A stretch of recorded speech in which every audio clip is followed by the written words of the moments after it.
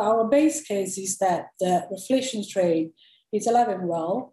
We will have bumps on the way, but ultimately an environment of global growth is positive for emerging markets. We just need to come to terms that markets don't go up in a straight line, and it's time to reshuffle some of the lazy positioning. And I think tech is where a lot of people have been hiding, and rather play more tactically, where the earnings momentums will come from, which in emerging markets has a lot to do with energy for sure, Russia, Saudi Arabia, banks. So particularly the Saudi banks are very exposed to and positively affected by rising yield environment because of the improvements in margins and profitability.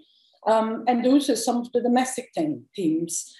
So emerging markets have developed over the last 5 years. So there is a lot of component of electronic vehicles, for example, a theme that people are still looking to buy on any dips, as well as generally consumption as a theme to play reflation.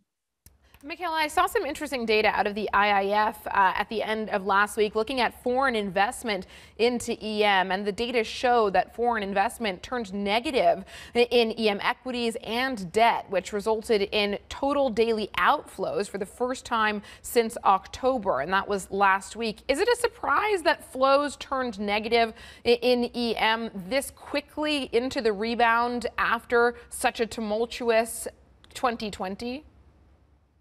I think the outflows were a function of how people started 2021, meaning that after November, with the vaccine news, we have already seen emerging markets turning the corner. And I think emerging market was the consensus trade as we started the year.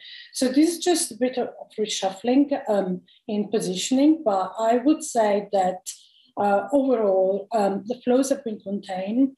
And again, I think we have to come to terms that we're going to have a few weeks or probably months of volatility, but we need to keep in mind the big picture, which is we're getting out of this COVID crisis.